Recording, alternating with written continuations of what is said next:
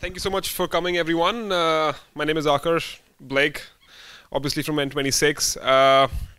Thank you, Lou and the family people, for inviting me again. I was here back in the summer, as Lou said, to give a talk about designing for emotional experiences. I think the talk is already online. If you're interested, you can watch that. So what are we talking about today? Growth at N26. Just a brief intro. So I'm Akarsh. I'm the product owner for the growth team at N26.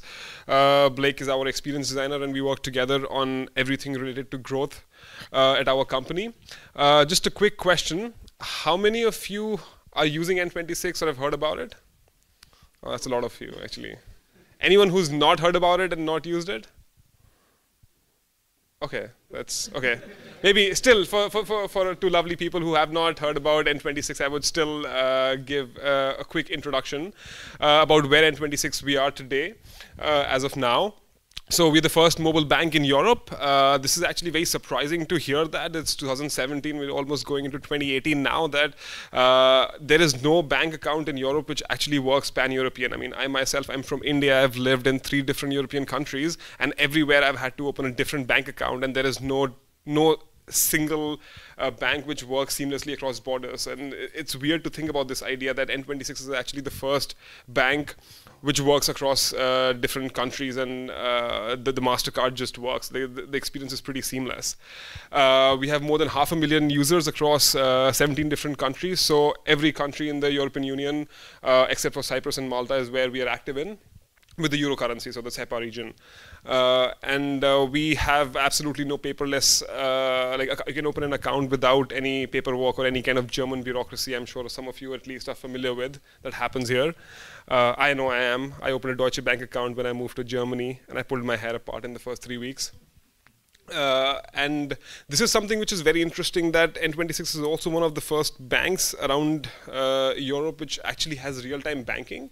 It's a very, very simple thing, but extremely hard to do, that you have full control and control over what is happening in your bank account. And I was very surprised when I first moved here and started using Deutsche Bank that I get a notification of an email or an SMS 2 weeks later, or 2 days later, once I authorize a transaction. Like, why isn't it instant and real time? So this was actually very surprising that we have these instant notifications, and they just work, and users just feel complete control of their account in general. This is something interesting that N26 has done over the past couple of years, is have one-click access to different financial products and services. It's been done in 2 different ways. One is we've created our own products. So if you see, some of you must have used overdraft. So if you're going below, if your account goes negative, you can actually request an overdraft up to 2,000 euros. So this is our own product, so given out from the N26 bank itself. Something else that we've done is we've integrated third-party other financial services and other fintech companies. So for example, we have TransferWise integration to be able to send money across different currencies and different countries as well. I think we support 19 different currencies right now. And that's integrated seamlessly into our transfer functionality. So the front end is always controlled by us. It is our experience. People don't feel that they're leaving the N26 ecosystem, and it's just integrated inside of it. Similar thing with, we've done this with a fixed term savings account that people can put away some money and get an interest rate over a period of time. And that is also done with a partner called Raisin. I think they also were here to talk at the family a couple of days ago, I think. Similar thing with credit. Actually, we launched our loan, the credit feature in France yesterday with the release that went out. So now we give out loans to people in France if they want some. So this is the status of the product that we have right now. N26 has been live since 2015 January as a public product. So it's been almost around 3 years, and this is the status of the product today. We have certain competitive advantages of why we have managed to scale our customer base to more than 500,000 users in just less than 3 years, considering the nature of the product is it's a high barrier to entry of a product, right? It's not like Facebook that you can just sign up, see something. It's a bank. People have to trust their money with us. We have certain competitive advantages in terms of growth. That is, we don't have any IT legacy. Everything is built on a single layer of a technology stack that we can control and change very, very easily. we can scale very fast because what we are scaling is people and software engineers mostly, and we don't have any physical infrastructure. So our costs are very, very low. So the customer acquisition cost is extremely low because we don't have to spend money on physical bank branches. And plus, yes, we can scale. Direct impact of scaling is that we can go live. Like we can just turn on a switch and say, hey, we are now live in France or any other different country that we are live in. Growth team. So giving a little bit more introduction as the growth team, what we do on a day-to-day basis. We have two different tasks. We have to make it easier for people to get the best N26 experience. So usually a lot of people when they come across N26 is through different channels. Either their friends and family tell them about it, they hear about it in the news, they read an article about it somewhere, or they come across an advertisement on Facebook or something. Their first touch point with N26 is usually the products that are owned by our team. So the sign-up form, the website, the verification funnel. So it's our job to make that experience as smooth and as efficient as possible so that they can go into the bank account and actually start using the bank. So our team and the products that we create is the first touch point that users have with N26. And eventually it's our job to drive conversion. So we are always working towards making the funnel as optimized and smooth as possible. So we drive conversion from when people come to our advertisement or website or anything, and by the time they actually get inside to start using the bank account. Talking about how the user journey looks like in rough ways, we have different acquisition channels. So a lot of people come across N26 in the App Store, so they download the app directly. We have some paid marketing efforts, but the biggest source of our traffic is still organic. So people are talking about N26, they're recommended by the friends and family, they move to a different country and they hear which bank account should they open. And so it's still a lot of organic traffic. That's how we are growing so fast. Referral is also very healthy and a very good source. Some of you must have used the in-app friend referral feature. And then we have other sources like affiliate and all whatnot. They go through the sign-up form, which is rather long because we have an involved process eventually signing up for a bank. So there's certain things that we ask from the user, certain things we have to ask because of regulation, because we hold our own banking license, so we have to be compliant based on the German regulatory authorities. So we have to ask certain information. Then people have to confirm their email. They select which type of MasterCard do they want. We offer currently 3 different types of MasterCards. The regular MasterCard, the premium product that we have with travel insurance, which is the N26 Black card. And then we offer a business card with cashback. And then people go through the verification process, which is actually the video call that people have to do. And then they actually can get inside the bank account and start using it for like the complete bank account. So everything that is happening in this funnel is owned by the growth team in some ways. We have, I mean, obviously certain here things are part of the marketing department as well, but we work very closely with everyone, and this is mostly our responsibility. And then once people are inside the app, other product teams take over and then craft those experiences. So we have different teams like the savings team and the credit team and different products, the account and the payments team who are working on building whatever is happening inside the bank. So this is why it's important for us to be able to drive conversion across this journey and also make the experience as smooth as possible. Talking a little bit about how we work as a team. We usually have, we work in different sprint cycles. So we follow the agile methodology and we work in sprints. So we follow the Scrum process and we work in 2-week sprint cycles. How we try to structure the sprint cycles is usually these 4 different methods that we try to follow. Is we have to identify opportunities or different problems that we see in the funnel that I just mentioned. That is there a problem in any different point in the funnel that people are having? How do we do that? We talk to people, we ask customers, we get them in-house, we talk to them, we do some research. We just call 10 customers in somewhere in Austria saying what problem are they having and try to understand that. We do qualitative research, we send out surveys to identify what opportunity or what problem are customers having that we can fix, which usually leads to creating a hypothesis of how we can solve that problem. We build lightweight experiments, like extremely low effort but high impact projects we pick up, because as the growth team, we have to work in extremely fast cycles. We cannot spend 3 months building a product, because what we work on impacts people on a day-to-day basis. If the sign-up form is down for a couple of hours, that means we might lose up a couple of hundred people who are signing up at the moment. So we have to work in extremely fast cycles.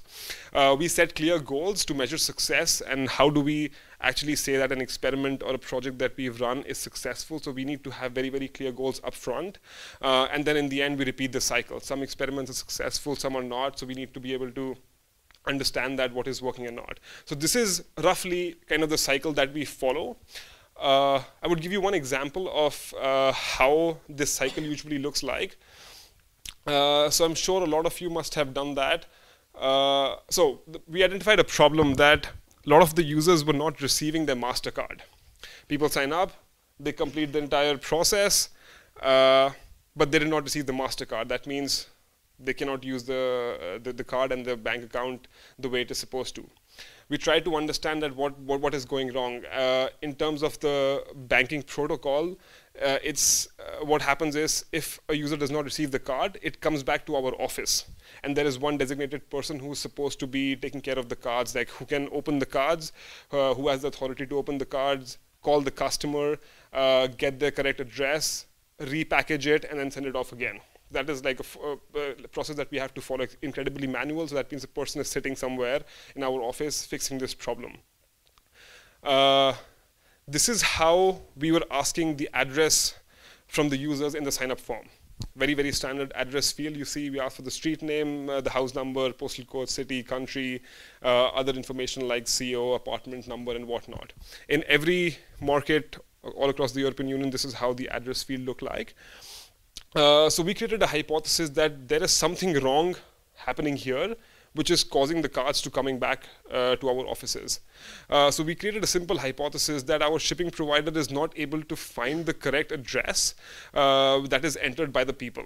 Our shipping providers is Deutsche Post and UPS, and they just cannot. When the postman goes out to deliver the card, they are not able to find the correct address. So we had this hypothesis, and we ran a small experiment on the sign-up form. In Germany, we kept the address field the same way it is. So we asked for the street number, street name, and the house number. But if a person entered their country as France, we started swapping the house number with the street name. It's a very small change. We could deploy this in a couple of hours because this is all in web, so it doesn't actually have to go through an app release cycle. And the result of this was our card return rate reduced by 30% by making this small change. And the reason is, in France, that's how addresses are entered. It's a very, very small detail, very easy to miss. I mean, all of us are using Amazon and Zalando and I don't know what not. I even, like for 10 years, I never bothered about an address field every time I bought something. And now when I was actually working as the product owner of this team, I realized how important and how difficult it is to crack, because this is such an important part of the experience. If people don't get the cards, they can't do anything with the account. And this small thing reduced that a lot. And it's very easy to miss as well. So our card return rates reduced by 30%. Also, this is the lady who's actually responsible for fixing the card. So she's actually sitting like this in one of our phone booths twice a week. She gets all these cards which are returned to our office. She has to open them. She has to log them in her computer. You see the phone. She's actually calling the customers, asking for the right address. She's manually writing them down and then shipping them off again. So one of our other goals was to make this person happy and reduce her workload, because she sits right next to where our team sits. So we really feel the pain that this is an extremely manual process. It takes 12 hours just to fix this. And re-ship the cards to the user. Once this first change was done, we started iterating a little bit more on the address field of what else could we do to fix this problem, to reduce our cards, because we still had quite a few of cards coming back from different countries. So we did another iteration that we realized that people were having typos while entering the address manually. So in Germany, the postal code is always 5 digits, but sometimes people have errors. They mistype it like 4 or 6 or something, which also causes the cards to come back, because they're just printed on the label, they're delivered, but then the postman, they cannot actually find where the address is because it's an incorrect address.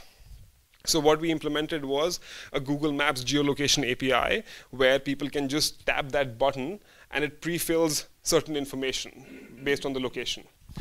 We had to be very careful in implementing this because this is on web, right? You could be signing up for N26 sitting here right now, but you don't want the family's address to be your shipping address. But what it can do is fill out these certain fields which probably would not change that much. I mean, you can manually change it, but still people have an idea that, okay, it's pre-filled the country, it's pre-filled the city, it's pre-filled the postal code, and they don't have to manually change it, so we reduce the error rate a lot. And this is also what helped our the number of cars that came back to the office. It reduced the number a lot. Then we had another iteration that we did on the address field. Is a lot of the N26 customers are actually expats, so people who move from different parts of the world. They move to Germany, they move to different European countries, but they have different ways of entering the address. They have different knowledge of how address formats are in their countries. So I'm from India, like there's a completely different way of how you write addresses compared to European countries. One thing that actually works in Germany and France is that you need to have your last name on the mailbox. Otherwise, if you live in a shared flat and you've ordered a card in your name, the postman has no way to find out where the person lives in the building. So the card will get returned to us again. And this kept on happening again and again in France and Germany, and then people call our customer support saying, hey, we did not get our MasterCard. And when the card comes back, we see this person has entered their address, but they haven't written whose name is on the mailbox. So we had to do another experiment, and then we just added a small little note field saying that please make sure the name is on the mailbox, or your name is on the mailbox, or whoever's name is on the mailbox to actually receive the card. One address field, 3 different types of experiments to actually reduce the return rate of the MasterCards. Extremely small, very easy to miss, but high impact project. This is what, at a high level, what the growth team is doing. I would hand over to Blake now to talk a little bit more in detail of how we actually do even more projects and experiments. Go for it. Yeah, hey everyone. 1 second.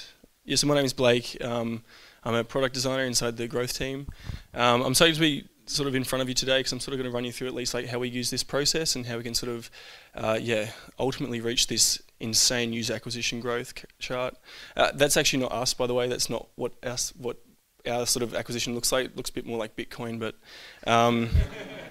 yeah, I mean, this is very, like when we look at these graphs, we think this is insane. Like, what was the point that this started to happen? And it's really interesting to say, was it like a bold product strategy? Was it a insane PR? Or was it, I mean, dare I say it, like a viral campaign? And it's very, very easy to focus on these points. So not to say that I don't believe that these sort of silver bullets exist, but I think that what's, for me, and also in the growth team, we like to focus on what were the sort of smaller incremental changes that really moved the needle over time, which ultimately led for this moment to truly flourish.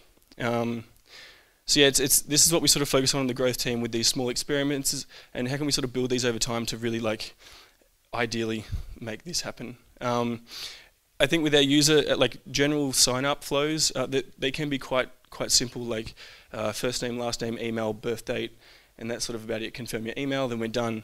Understandably though, when signing up to a bank account, it's quite more involved. So we've got to make sure we know our customer. We've got to verify a lot of things. But yeah, I mean, in the ideal case, we see 100 users that say, I want to start registration.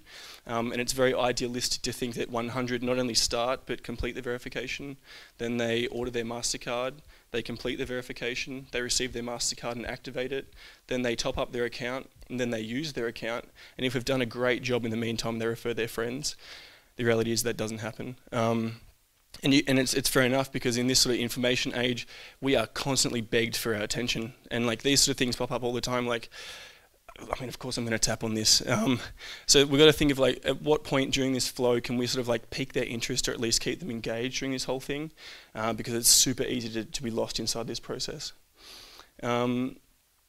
So yeah, I guess it's sort of like ties back into what Akarsh was saying in like identifying the opportunities, and we sort of look at all these things in our dashboards, and we can, if we scale them up, we can see the larger opportunity points, the huger drop-offs that we can sort of really tackle. And I think, to be honest, some of these are quite obvious, and sort of as Akarsh sort of mentioned, although the thing is with Akarsh's example, we didn't exactly know there was an issue on the address field at that point in time. So people could have said 123 Fake Street, gone through the process, and we didn't realize, like, why are people lagging to activate their MasterCard? So maybe it's not always like relevant to that exact step, but over time we sort of could figure these out and sort of weed out the options. But at least for these ones here, sometimes they are very obvious. Users were finding it difficult to enter their phone number. Bit of a problem. So much of a problem that it actually was 40% error rate on first shot, which is pretty crazy. And to think that like it was a free for all field, like you had to put in +49151 and the 8 digits after. It was very strict, I feel, but this is the sort of thing that of course that we're going to have error rates of up to 40% on this sort of field. I think that what comes to mind with this is sort of Steve Krug's book, Don't Make Me Think. If you haven't read this, definitely worth grabbing it. But yeah, it's sort of things like if he draws the notion that when a website makes you stop and think about what you're doing and you're making life harder, it's probably not as designed as well as it should be. So we sort of drew on this and drew some hypotheses that users from different regions have different ways of entering their phone numbers, which we are not accepting. It's not a matter of it's their error, but it's more that we weren't accepting these sort of way they enter it. And again, very simple, but what we saw is that we separated sort of the area code from the actual rest of the number. We added some pretty lax validation on this sort of step as well. We're very lenient, so if you type in 0049, we strip the 2 zeros and we put +49. If you just put 49, we also just add a plus for you. So we're very lax on this as well. The other thing is, if you say you're from Germany, we also use the information that we know you're from Germany, so we're going to put +49. However, if you are from the UK and you have a UK number, you need +44. And if you start to type +44, if you even type in the UK, we also give you a little suggestion down the bottom as well. So at least helping the user feel like, oh, I'm not really making any mistakes here. I hope this isn't a guess. Because just the other day, my mate was buying flights to Amsterdam, and he was like, wait, do I have to drop the 0? You had to multitask, get to the contact, see if it was his number, and he was like, I think that's right, and he put it back in. These are the things we don't want these drop-offs happening, or at least to create this error, or like doubt of error. The second part as well, like for inside different regions as well, sometimes they have brackets, they have spaces, they have dashes, all these things. So strip them out, you can't make a mistake, it's chill. And we actually found that before we had error on first rate of 40%, it dropped to 8%, which is insane to see as well. Again, small little changes, and although it doesn't look like much of a difference, that's how much people were then not being stressed out, not creating this extra cognitive load inside their head to think like, am I making a mistake here? Which was a cool result to see. I guess the takeaway from this was that internationalization for us doesn't only mean translations, because we thought that, yeah, we open up in France, so everything's going to be fine, we just get a translator and everything's great, but it really doesn't come down to this. We need to understand that users have different ways of doing things, and it's not that it's wrong, we need to understand how they do them. The second problem we sort of found, and like we go through lots of different iterations in these steps, I'll just show you sort of like at what steps we sort of took these decisions. But the first problem, the second problem we sort of found was users were starting but not completing the verification call and dropping out. It's a bit of a problem. Verification is probably the longest process in the entire sort of sign up flow and onboarding. It's a 5-minute video chat. Maybe you guys are familiar with it, but the 5-minute video chat, although it is a bit of a pain, it's probably a lot faster than going to see a bank teller and waiting in line. So we sort of, that's all right, we sort of take it like that. But what was happening is once you do this, you sort of go through here, you hit this checkbox, you go through this checkbox, this one, and finally terms and conditions, and then we start the video chat. Who can tell me what these like 4 steps were that we had to go through? Anyone?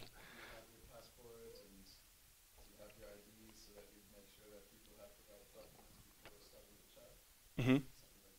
Yeah, there was 2 more, well 3 more. The terms and conditions? Yep. Yeah, well, no, it's fair. I'm guilty too. I completely did not read any of that.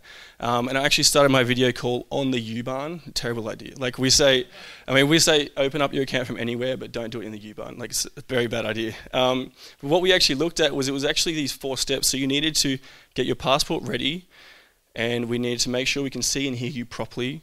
We also needed good internet connection. So, I mean, it seems very obvious, but these things are being overlooked. And finally, the terms and conditions. And we sort of found that our hypothesis was that users weren't reading the content in the checkboxes because they were, and therefore weren't prepared for the video call. I mean, I don't think it's a bit of a no-brainer. People don't really read checkboxes, but in this case, we really needed them to do that. So I guess like a bit of a problem that was sort of like fast-tracking them through this. So we sort of like this was also over a couple of sprints, but we sort of looked at how can we make this experience make sure they actually understand at each step what they need to do.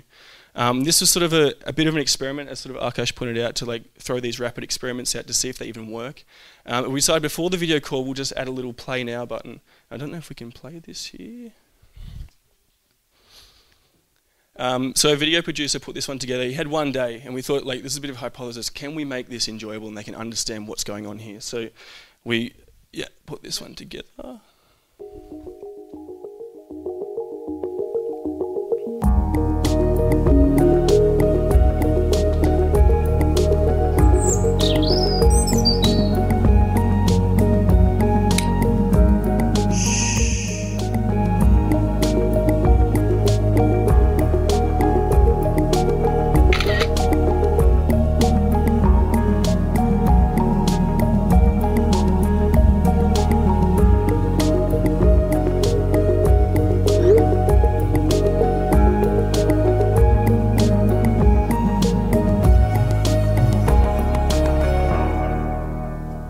Nice. No, it was but more. It was like for more of like a proof of concept, and we actually. Whoa, we're not going to work here.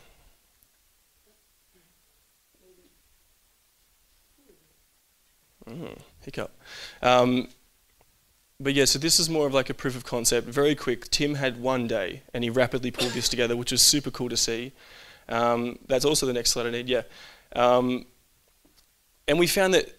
We didn't want to push this onto users either. This was the thing that we thought, maybe we give them the option to watch a video to prepare for themselves. But we actually had, of the 50-second video, an open rate of about 50%, which is insane to see. This was voluntary. We didn't make them sit through this and say, you must watch this video before you prepare.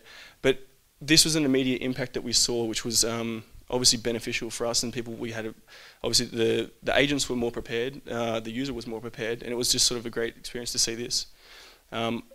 There were a couple of problems with it though. We sort of overlooked this. Well, fair enough, you can inside a day. But we shot the video in landscape, and people are watching this on mobile, so yeah, easy oversight. The next thing was this. This was actually one of business development interns, and she had a Swiss ID, so we had a lot of CS complaints saying like, oh, we see that there's a Swiss ID. Can my friend from back home open up in Switzerland? Which was pretty, like, something we didn't really account for as well. And I think just the overall tone was very like clinical as well. We shot this in our office, so it was very, the lighting's a bit off. It just doesn't feel like you're at home, and it wasn't the environment that we expected our users to do their verification call. Oh, I have another one. Sorry. So we changed it to this, and Tim sort of put a lot of effort in this one.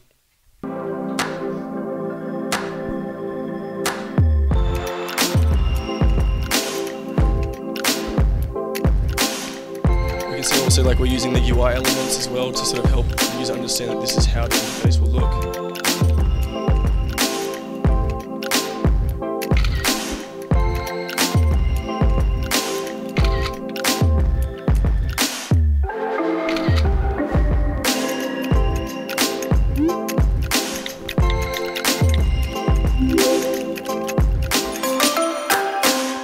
But yeah, so I mean, this format was much more appreciated from our users as well. They weren't having to be forced to turn their phone sideways. I'll see. Are we going to work? Yeah, cool. Yeah, so that was sort of one thing that we sort of rapidly pulled together to see if this is going to help improve the overall experience. I mean, if a picture says 1,000 words, oh, okay, a video, that's a bit too much. But the next sort of thing we worked on as well was by understanding the user and what documents they needed, we also wanted to place a lot of emphasis on continue with documents, because we wanted to make sure that they actually knew that, yes, I should have my passport or national ID ready. We also made this localized for either France, because they required the passport and national ID. For Germany, they required passport or ID. And in Italy, they required the passport or plastic national ID. This was also a bit of a problem, because the thing that we need is the hologram on the ID. So if we can't see that on a paper ID, then we can't really go forward with it. But yeah, so these are the small little changes that we sort of made to help like get the user better prepared with their documents. Next thing, we added a speed test. So this was this would have helped me, but this was sort of a quick speed test to understand, do you have a strong enough connection? If no, we're going to have to go back and try again. If yes, we say, nice, keep this strong connection in a quiet space. And the next thing, finally, although terms and conditions, yeah, everyone loves them, but I think it was very important to place this on its own page. I think that by sort of desensitizing it and placing it amongst other checkboxes, it sort of devalues the importance of understanding the terms and conditions that you will be signing up with ID Now to complete the verification call.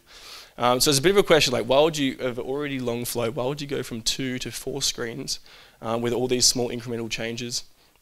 Because the call failure rate actually dropped, which was amazing to see. And we saw that for the reason for the call failure rate for poor internet connection dropped by 44%, and user cancellations during the video call dropped by 26%. And this meant that they either had a great sort of like an internet connection, and they didn't have this like, hello, yes, sorry, can you hear me, no, but also for the fact they had their documents ready and they didn't have to abort the call and come back at a later date. So the takeaway from us was that don't focus on moving users from A to B in the fastest way possible if it ultimately hinders their experience. I mean, it does make sense to try and get people through your flow as fast as possible, but maybe it's time to stop and smell the roses sometimes to really make sure they look at this information and sort of digest it, because yeah, it ultimately hinders everyone in this experience as well. And third, very quickly, like we saw a problem that there was significant delay for people starting the verification call after choosing their MasterCard. And switching device is very hard. We sort of give the freedom that you can register from your laptop, from your mobile, but due for a verification call, you need to do this on your phone. The camera quality is better, the lighting, we can actually signal the flash so you can check out the hologram, and it just doesn't cut it on the laptop. So we have to push users to the next platform. And so the quick hypothesis of switching devices is hard, especially without a seamless experience between them. So very simply, we threw a text me a link button. I see there's a lot in the beginning of sign-up forms, but you have to enter in your number. Probably with this validation, it might be strict, I don't know. But the text me a link button, immediately we saw in the last week, 2,000 people had sent this message to themselves. So again, removing this friction. Because switching platforms is hard, so embrace a seamless handoff experience, which was a big sort of takeaway for us. And especially while we're trying to create this multi-platform experience, we should have this sort of handoff, and we should know that the next, like, anticipate the next move for the user. At this point, I sort of want to like change gear and talk about Juice for a moment. It's not because I love Juice. For me, it's actually quite overwhelming. I mean, it's completely saturated. I mean, what do you choose? You've got like artificial sweeteners, pulp, no pulp. It's super overwhelming, and understandably so. I mean, the thing is though, there's one juice of Spring Valley, and they have little facts on the inside of their lid. Doesn't cost them anything to do this. And what I love about this is that this is a post-purchase sort of enjoyment. So this is never the reason why I picked up Spring Valley in the first place. But this is something that I sort of enjoy after I crack open the bottle of orange juice, and I can now get this fact. Not only have I got my drink, but I've also got a fact I can tell around my mates, and now I look really smart. So I actually looked, there's 270 facts. You can see them online. But this is something that at least I've now got a bit more of a connection with this brand. And as I said, it doesn't cost anything to use, but it's just sort of, it leaves the user with something that sort of relates to their brand, or it gives them something else other than just the product that they've just been sold. So I guess the takeaway for this was focus on building an enjoyable experience, as in a way like you could just throw away all the advice I've just sort of given, but focus on building an enjoyable experience first, because at the end of the day, users will be using this as well, or people, sorry. And I guess this is where we start with the login screen. Being a financial institution, we do have to log you out. Like Airbnb, Spotify, they keep you logged in for convenience, but we have to auto log out. When you're logging in, there's a lot of anticipation sometimes. We don't know like what sort of the balance could be. We might have to send off, I don't know, money for our insurance or whatever it is. So why don't we make this as peaceful as possible? Again, this doesn't cost us anything, but we thought, how can we make this experience a bit more enjoyable and take the ease off what you're about to do? And next thing is like, hopefully you never see this screen, but this is if your verification has failed, so you just sort of have to chill out for a moment. It's more about like, how can we turn a negative experience into a positive one? And I think this is sort of central to N26 and how we build our products, because ultimately we want to leave a lasting impression on our users. Again, so when you're going through the flow, you've chosen which account you'd like, you enter your occupation, and now it's time to choose your card. And these are really brilliant designed by Taryn, our designer at N26. And the thing is that this is one of the most exciting products. This is one of the only physical touch points we have with our user. So we want to show it off, and we want to show this is the emotional connection you could have with this product. We threw these here, but then also our developers, Tom and Hugo, were like, why don't we chuck the names on there, because we can do that. For a lot of users, they might overlook this. They might never see this as well. But for those that do notice, they say, well, this is a nice lasting impression. This is the user, N26 knows who I am, and they're sort of tailoring the experience for me. Again, like all of these things are never with conversion in mind, like these smaller like moments of delight, I guess. But this is also a funny example. But this was the before express card delivery, and we felt it was very heavy-handed to say, "Do you want express card delivery?" Which, in the focus, I mean, understandably, it's very like information dense. But we decided like, let's remove the bias. Let's not heavy-hand them and say, "Hey, let's like." We can express ship your card. So we removed the bias. And because we're at the end of the sprint, we thought, why not animate the express card one? Because why not? It'd be fun. But this is the results we saw in express card delivery. So we ran this as an A/B test, but we turned it off, like obviously because express started to skyrocket. And it was really crazy to think that we never anticipated this value in just creating a little animation. But for some reason, it ultimately affected the bottom line of the business, because now we've got express like skyrocketing, which is insane. And sort of lastly, like we look at little things like create your password. It's a very dry field, and we sort of like, how can we change this into something a little bit more memorable? But mind you, the confetti actually doesn't exist. I put this there for the presentation. That would be a bit too intense. But no, it's a simple checklist. So we had to say it must be 7 characters long, contain a number, lowercase letter, and uppercase. And as you sort of do the keystrokes, it sort of lights them up, and you almost win a jackpot in a way. And this was unexpected. Like Dominic tagged his mate saying, Samuel was saying, hey, you may need to open an account to check it, but the onboarding has some slick elements. This again is something that we never anticipated by just building an enjoyable experience. And I guess what this also does is feed back into the top of the funnel again through referral to say, hey, you should hear about N26 because I use this. Next as well, like as the finance grade security needs to come in, we couldn't really sort of say you need 7 characters, you need a number, a lowercase, because we wanted to make it sort of like you should create a secure password for yourself, because otherwise we give the limitations up front. So we gave it a strength meter, and down here we sort of say like, yeah, please add some more special characters if you're not fulfilling the criteria. But at the last minute we thought, well, what else can we write? So our copywriter was like, just say, yeah, this one's a keeper. And then, yeah, I can't say the name, Tananes, tweeted this out saying tiny words matter. And it was a really like sort of a sobering moment to say, well, yeah, it is true. Like these things don't cost anything to do. But if it can ultimately feed back into the top of the funnel, then what we should really focus on, as for me, the most important one, also at N26, is to create an experience that people can't wait to tell their friends about. I'll hand you back over to Akarsh now. Yeah. I think a lot of things that were mentioned in this last section, especially about creating an experience that people actually share with their friends, these are things which you cannot measure. I mean, the express delivery is a very good example. This was a result of something that we did, completely unexpected, but not everything can be done for conversion or business value or just growth numbers, because I think every growth team and every digital product company, they love dashboards, they love numbers. I have a ton of dashboards that I look at every single day, but results like these never come up because we are not actively, consciously thinking about improving those experiences. This last takeaway that we are talking about, creating an experience that people can tell their friends about, I think this is a very important one, and I would like to take a step back and show you this quote from the CEO of Airbnb. Airbnb as a company, their philosophy is always that let the users tell a better story about them than they do, so let them do that.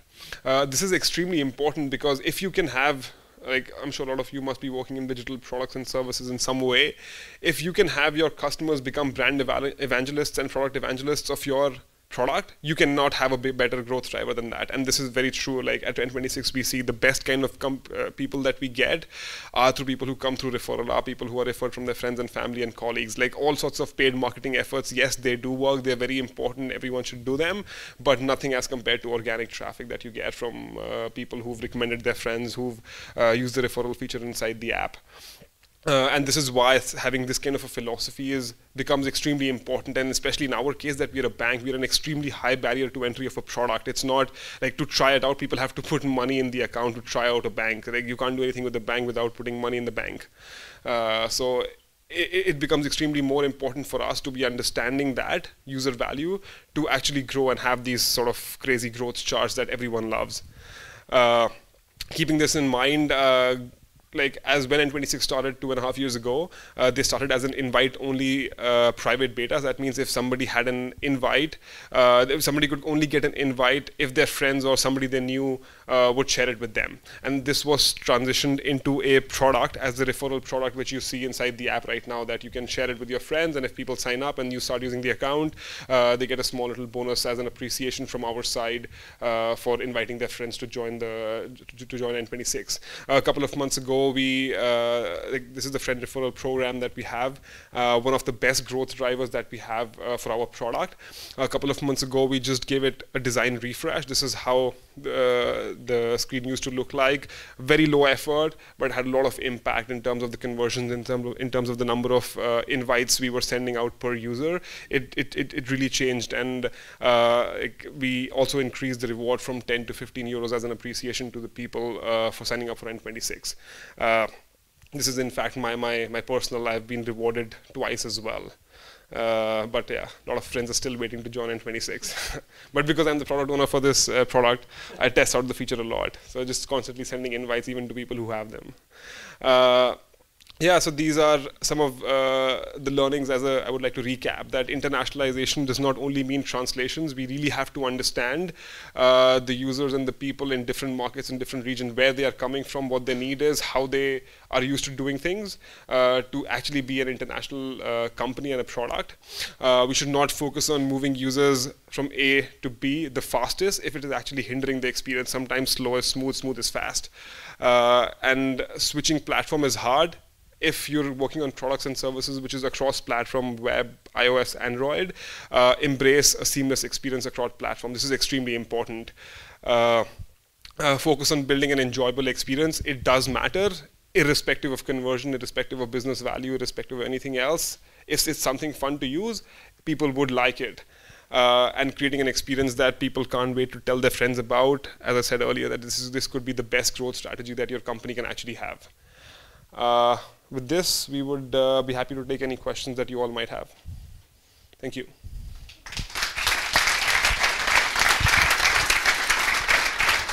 Thank you for the nice lecture. I have many questions, but let's limit that to two. The first question is, you said that you were surprised when you came to Europe by the state of online banking. So how would you compare European online banking to India and United States, and maybe if you have experience with Africa? And the second question is, like, if you have a scalable product which you can offer in many countries, why are you not present in more countries? Yes, good question. So I can start from my experience. I'm from India. Oh, sorry. Yeah. Yeah, I think it works. So the state of online banking in India, I would talk in general from the Asian point of view, because I also lived in Singapore, and that's where I was living before I moved to Germany. That countries like China, Singapore, India, these countries do not have a technology legacy problem. these are some of these countries and markets are such where they never had the PC boom. They directly went from having no technology, no internet connection to directly having a cheap, on budget smartphone, Android phone with WhatsApp, internet connection and WhatsApp. So the usage behavior is very different. In Europe, you talk about mobile first. In Asia, it's mobile only. Like you don't even consider having a multi-platform experience because people don't care about it. I lived in Singapore, like the usage of smartphone penetration and apps is so deep. It's like I'm sometimes surprised that we are kind of backward in Europe because people still love their PC, and you walk in shops around, I don't know, some place here and you see Windows 95 on a person who's sitting behind it and actually using it. So that's one of the reasons. It's just a different point in time that why Asia has taken this a little bit more. In terms of online banking especially, India, for example, there was one example I can share is this happened in November of last year that in a move against corruption in the country, the Prime Minister and the Indian government, they basically devalued all the highest currency notes of the country overnight. So what that happened is this digital wallet app in India called Paytm exploded. And now everyone in India uses that. So there is no comparison left anymore. Like it's either that or you can't pay money. This is one in a lifetime situation that any startup can come across and just become so huge by external circumstances which nobody can control, but this is what it is right now.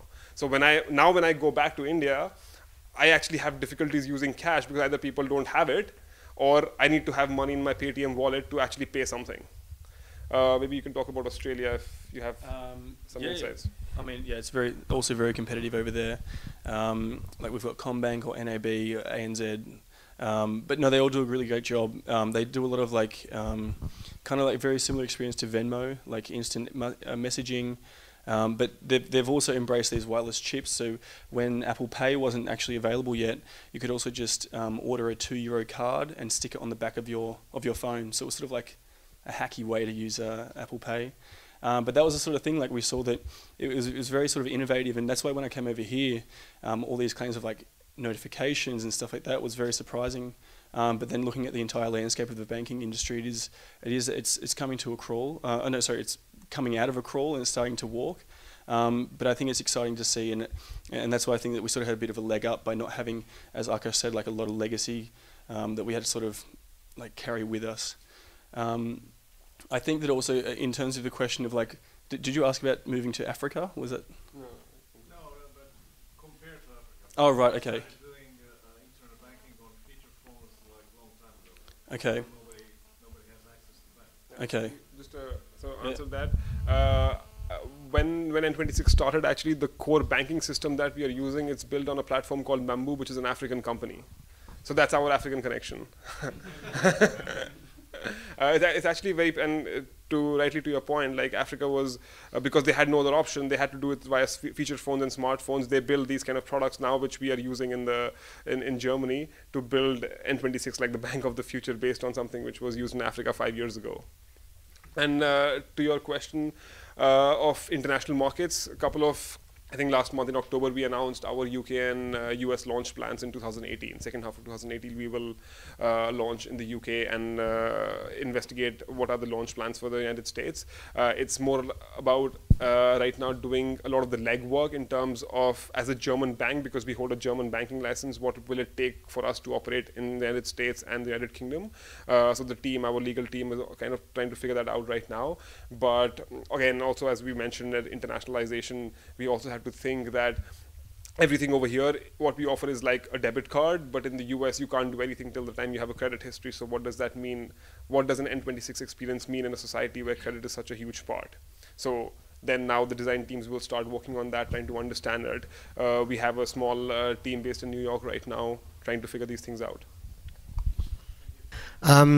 So digital, are you going to do anything on the digital platform or basis regarding digital, but also like maybe even into crypto? Where's Hugo? Let's call Hugo here. Yes, you were waiting for the question the entire night. He asked me this before I started the talk. When is N26 doing crypto? Yes, this has been, so as a bank, as a financial services company, it's an ongoing topic. People talk about it. We have a lot of crypto enthusiasts in the company as well. I dabble in it a little bit myself. But I wouldn't say that it's immediately on the roadmap because we have a lot of things to figure out in the core banking segment itself first, before this sort of relatively niche topic, which is for hobbyists and enthusiasts right now. I mean, that's what I said, right? Like, we're talking about real-time notifications in banking. That's the most basic thing a smartphone feature launched 10 years ago, and this is now is becoming mainstream because N26 did it. So it's like there's so much opportunity to fix and to improve things in just the banking experience that sort of these things take not that much importance right now. But yeah, you never know. Things change. Yeah, and also transferring like funds and paying people just like Venmo and that kind of thing. Are you going to introduce one of those competing product that's going to give people the ability to, through a messaging app or something, they can just swing funds from one to another? You mean MoneyBeam? I mean, we have a peer-to-peer money sending system. It's called MoneyBeam. So if like both of us are N26 customers, I can just MoneyBeam him like lowest amount, like 1 cent to 1,000 euros. But he has to be on N26. If they have a different bank account or something, you can send them to their phone number. You can send it to their. You can still do that. Like if they're not an N26 ecosystem, they can just put in the IBAN number and transfer it, and then they get an email and they get this like special link they can access the money through. So we already have that system in place. Have you encountered any kind of like fraud-related experiences? Because that's probably a big topic. Yeah. Where should we start? Yes, we do have a lot of fraud cases where people try to trick the system, or they like try weird things in the verification call. We have certain protocols that are in place that are basically activated every time this situation comes up. One example is during the verification call, because they're talking to an agent who's verifying the identity and checking the ID card, if they find that something is wrong with the document or something does not like look correct, or if they have what exactly happens in the call is the agent is verifying the information on the ID document live based on the information that they've already put in the sign up. So if there's a discrepancy in that information, if they cannot say the date of birth, if they don't know their last name, if any of that information is made up, that person is immediately flagged at that point in the verification call, and they cannot move to the next step till the time somebody from our legal and security team is verifying that information. That process is called basically is like AML, anti-money laundering, but it's like a broader term for everything fraud related. So we have people who do that, and then they manually have to verify and check those people. And if something is wrong, we just they cannot continue with us. As far as I know, like it's pretty difficult to open your account in Deutsche Bank, for example. It's take your time, and it takes like up to three months for some of my friends, and you do it like for everybody or almost. So what's the secret? Why you're so open? No secret. Technology. No. I think that, as we mentioned earlier, that a lot of these processes, that why it takes time, what is required is a lot of that comes from legacy systems which have been placed in 20 years, 30 years ago, which it takes too much time, effort and money from those bigger banks to change it. Actually, I read an article somewhere that Deutsche Bank spent €500 million in trying to upgrade their entire software architecture by buying a software from SAP, and that entire project failed. They burned €500 million trying to upgrade the technology, and nothing worked because they're just so complex and they have dependencies globally, whereas we are a 300-person company based out of Berlin with 500,000 customers. So it's a different scale. So I wouldn't say there is any secret. It's just like we don't have any legacy problems. So everything that we do is now, and we can do it very, very fast in small iteration cycles. Like our banking and like our payments and accounts team is a combined 20 software developers who've built the entire bank, basically. It's it's just like a modern technology stack. So it sounds like they are really picky about customers, and you are not picky. It's just about this. I mean, they should not do fraud, but yeah. Okay, and second question, it's like more theoretical. You mentioned it's important to build such experience that people would like to share. So it's like, I think you can call wow experience, right? And I mean, how do you actually make it? So you just come on Monday and thinking how to create wow impression, and then you build maybe 3, 4 options, and you check what is most wow X, and just like nice slide to have. So you see my You want question. to take that one? No, it's a super fair question as well. Like, what defines a wow moment? It's all pretty like arbitrary, I guess. But we actually, one of our previous product designers actually did a talk on compression on animations. I think the whole discussion was, do you A/B or user test animations? The reality is that we only have probably about like 8 product designers inside the company. So to have that sort of like ability or power to churn out a lot of different variations is also something that we don't have at this stage. A lot of it is gut feeling, and also a lot of it is like throwing these experiments out and seeing if they do work. I mean, we obviously, like, within a small team, we assess like, is this wow, or like, is this going to have impact, or but I guess like when you start to get at like sort of like larger scale, like Google, Facebook, and all this sort of stuff, you can have like insane optimization on these sort of things. But at this moment, I guess part of it's gut, part of it is just like peer assessment, and part of it also just like A/B testing it and then going with the variant that's more successful. To the point though, like adding the user's name or the customer's name on the card, I don't guess we'll ever know the impact of that. So maybe that's a wow moment. Maybe it's unwow, but it's something that we sort of thought that maybe we can fight for this and maybe make this personalization a bit more of a better experience for the user. And last question, I'm originally from Ukraine. I know just 1 month ago they started totally similar bank. It's called Monobank. Just I'm wondering if you heard of this. I'll watch it. I don't know. No, I actually haven't heard of it.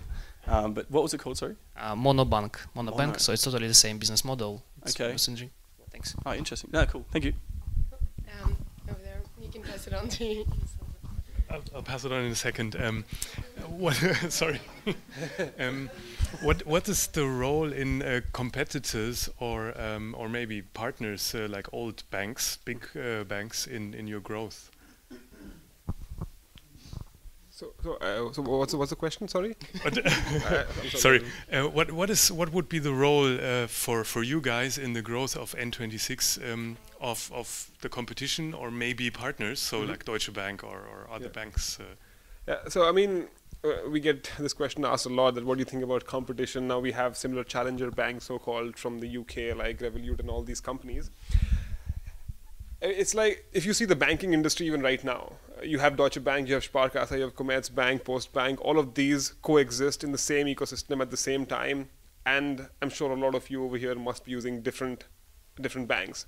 So we are dealing in a space and an industry where the market is so huge that there is a lot of space for multiple banking services to exist at the same time. It's never going to be an industry just like the car industry. There is never going to be one player takes it all. Multiple people can exist and can have good businesses depending on how they take their product strategy to the next level. So for example, if N26 has a certain strategy of moving forward with the kind of products that we are thinking versus another challenger bank might have a different strategy of on what kind of products do they want to build. But both can coexist. Like, time will tell which strategy works better than the other. Maybe we're both two in different ways. Just like some rough statistics that I am aware of, in the entire European Union, there are 600 million consumer bank accounts. And how many banks are we talking about in every different country, in every different EU country? So I think in terms of growth, it's more about right now about awareness that people need to understand that we are a legitimate bank and not just any kind of, a finance app that does this thing, like that does these fancy animations and graphics and whatnot, because that is what is missing. So as a growth team, this is one of our bigger challenges, that how do we communicate the idea that we are a legit bank with a banking license, and then get people to our experiences, as we mentioned earlier, that how do we create more people from our existing customers? How do we get people through the entire funnel to start using N26 to understand what this is about? How long does it usually take for a user from the first touch point he has with N26, whichever one that might be, to become a verified customer? And do you see along the way that people become hesitant, maybe moving from their traditional banking to a bank that's completely on their smartphone? Yeah. So, I mean, numbers are a bit arbitrary at this moment, because if you said right now here, start the sign-up process, you can finish it up in the next 10, 11 minutes. So it's possible in under 10 minutes. I think if I take an analogy with games, you see different games like software games that we have, they start with the hype and then they sort of go down. our curve is completely different. People start slowly, so they might start putting in 200 euros and start using the MasterCard and starting getting the experience. Okay, this works really cool. I can use the MasterCard everywhere. I get real-time push notifications, and then they start increasing the activity with the account. So it's completely opposite. That people grow into our product, and other products which start with the hype, they grow out of that product. Like they start with the hype, everyone uses them, then it dies down. I don't know how many people are playing Pokemon Go right now, but N26 activity increases, and it's just the nature of a banking product is such that the lifetime value is over like 10, 15 years. So when people, and this is what we want people to grow into the product and slowly explore after 3 months of usage, start exploring, okay, I would also like to have an overdraft and make it into my salary account. So this happens over a period of time. I think it's also important to understand that like when you are signing up to a new financial service like a bank, it is understandably cautious, especially if there's no face-to-face. Like a lot of the younger generations we see coming through, it's not such a problem for them. I don't want to ever have to speak to a teller like at the bank, so why should I focus with a bank that's offline? I think it's understandable though that people are a bit cautious and they want to get their toes wet first and use the service a little bit. They might top up their account, and I guess it's more about this sort of journey that when they start and say, hey, I want to join N26, what is the sort of relationship we want to have with our user to slowly build them into a fully fledged, like, I mean, the thing is that we also don't want to capitalize on the user as soon as they join as well. So that's why we keep the account free. It's more of the understanding of that if they use our service and they trust our service, if they need to take their next credit decision because they're comfortable with our ecosystem, that they might lean to us as opposed to any other service. So it's not about like, yeah, capitalizing on them as soon as they join. I mean, there are sort of revenue streams we have like N26 Black and stuff, but yeah, it's more about the customer lifetime value of building this relationship and slowly watching it grow. Cool. I'll ask a quick question. So yeah, you mentioned that in actually response to the last question that maybe it's 10, 11 minutes to go through the onboarding process to get set up, but there actually is that period where they have to wait for the card. And at least in my experience joining maybe a year ago, I love the product, but it took quite a long time for me to actually get the physical card, and that's just, I guess it's growing quickly, you know, they have to produce a lot, it takes time in the mail, maybe my address was screwed up, who knows, right? But actually probably my address was screwed up once, but I guess what I'm trying to get at is, you know, as you think about growth and you think about the entire funnel, and you also think about looking at cohorts and, you know, different metrics, and those include things that are clearly completely outside of your control. You know, if some of these things you just have a production freeze or whatever, you know, whatever it might be, or a problem with the mail. You know, how do you think about that, and how do you design around that? How do you look at your data and actually assess, okay, you know, this is due to something that's out of my hands, or, you know? Yeah, no, it's a very fair point, because it's like we control the entire experience from start registration all the way till your card's been sent and you're inside the N26 app. And at this point, it's all about feedback loops and making sure they understand at what stage in the process they are. We also didn't originally, so once you sort of you complete the verification, you put in your transaction code, you create one, you pair your phone, and then you're inside the app and it says your card's been sent, but there was no other feedback that was sitting there. We saw lots of feedback coming in, like, I've lost my card, I can't find it, but we didn't set the right expectations to say this might be within like 2 to 14 days. So I think that was a very important thing that we learnt, that expectation management is very crucial for this at this sort of stage. Because yeah, there's always going to be external factors, like we cannot control how fast DHL or Deutsche Post or UPS or whatever delivers their packages. We also can't control whether the address was correct or not, but we just sort of like, as long as we keep the user in the loop in terms of what is happening at each stage of the process, and also I guess like open communication. I think that one of our core values is transparency, like our cards, but that's sort of where that came from. But I think that's crucial in all of that. So keeping the user updated, the emails that get sent out, they sort of expectation of it should arrive by this day. If not, reach out to us because we can sort of sort it out from there. So yeah.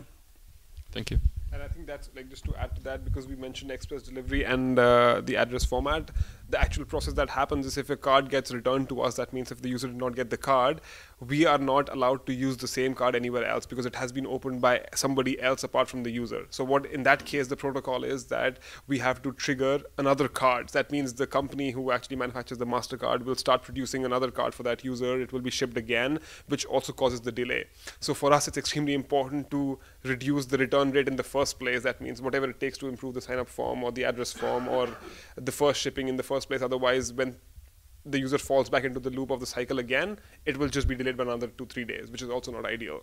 So to your question, that this is important for us to analyze every step. That's why no detail is too small for us. Like this address thing is very easy to miss, but we have to scrutinize it to the last minute to make sure that this situation does not come up.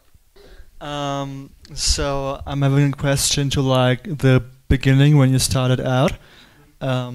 I want to know, like, in an industry used on security and face-to-face consultation, how did you get the first people to trust you in the first place?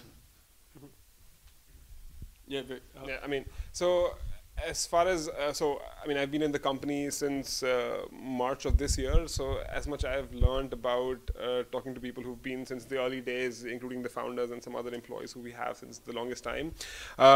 One thing is that, at least in the tech industry, products like these, there are always early adopters. You can find your friends, your family. Like the first 50, 100 customers will always be your friends and family, and people who you know people who might know people who are willing to try it out. So that is also sort of the approach of any like startup founder or anyone, I'm assuming, who tries to get the first 100 people, make them love the product, like understand how they're using it, get feedback from them, and then sort of do any kind of a growth strategy. I don't think a growth team should exist in a company which doesn't even have like a couple of thousand users, and they've actually understood a product market fit. Then only any of these hacks would, or any things that we talked about, would make sense till the time you understand people need this and they would be willing to sign up.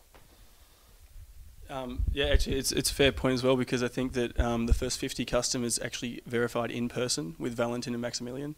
So I guess that was a bit of a little bit different. Then we started to scale a little bit more, obviously, and we obviously couldn't get everyone coming through. We wouldn't be able to do 500,000 in face-to-face. That was cool. The next thing was also when we sort of launched in Germany, we had the option to do the verification call via video chat. We also had the option to verify in person at a post office, where you would actually say, send me a coupon. It would get sent to your email. So people that weren't, either camera shy, or they just sort of didn't trust this process of, am I actually getting a legit bank from doing this over the video call? They could actually print out the document, go to the post office, they get a stamp, and it takes 2 days, and then they're verified. So there was also that, but obviously as we started to scale, we launched in France, and it's also a question of, do we want to start having these manual processes in place? We found that it wasn't so necessary, and people were sort of very, very up for getting on the phone and doing a video chat, because it's much simpler. The experience is much better, and we guess that people love this a lot more, as we can see that with the numbers as well. I guess also to that as well is, when you are a fresh product, it's also about being personal as well. So like at least relatable. So that's why we try and focus on these like delightful experiences and things that at least sort of takes the edge off sort of treading in the unknown territory. So yeah, that's how we sort of try and build that relationship.